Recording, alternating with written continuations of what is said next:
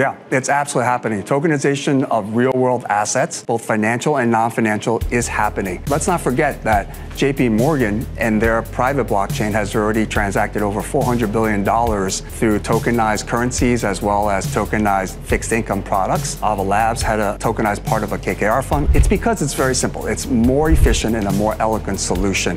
It's easier to issue, to transfer, to own, have transparency and tracking of those assets in the blockchain system than in the traditional financial system.